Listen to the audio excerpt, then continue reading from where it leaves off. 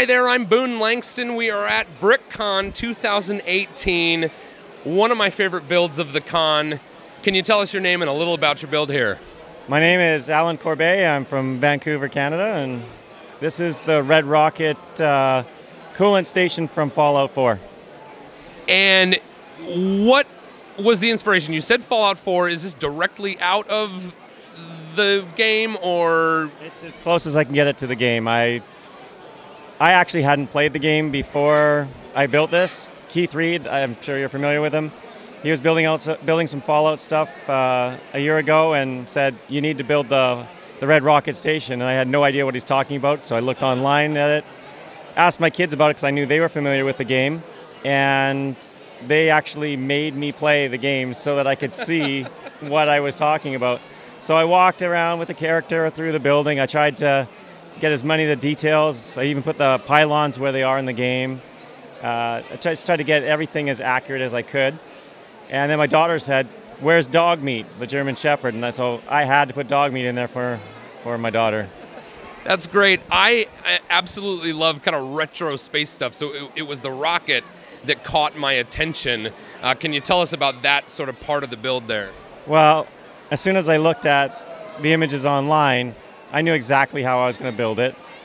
And so I started putting it together.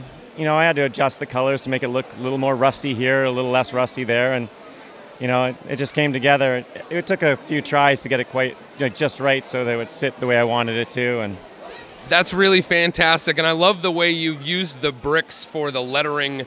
So you see the anti-studs, and it kind of gives that feel of, you know, busted out old lights. What are missing light socket, like the light sockets where the light bulbs are broken out, the glass is broken away. That's exactly what I was going for. So. Absolutely. Are there any other details that are kind of in that same vein here in this build?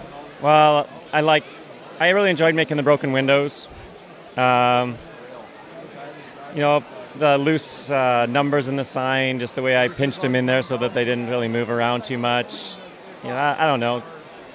Using the basketball players' arms for the branches on the trees, stuff like that. That's awesome.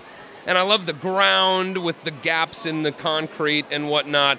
I imagine this might have been like along Route 66 or something, like back in the 50s. Is that accurate to what would have gone on here? The premise of the game is it's after a nuclear fallout, and everything is in the Fallout world is run on nuclear energy, so everything's contaminated. Nothing's alive anymore. That's why there's no green vegetation.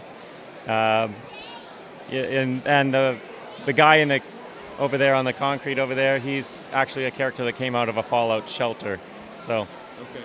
Yeah, he's a survivor, and he's relatively radiation-free because he's been protected in a stasis sleep for, I guess it was 100 and some odd years or something like that. Yeah. 200 years or something. Well, that's really awesome. Thank you so much, Allan. I appreciate this build, and thank you for taking the time to talk to us about it. Thank you.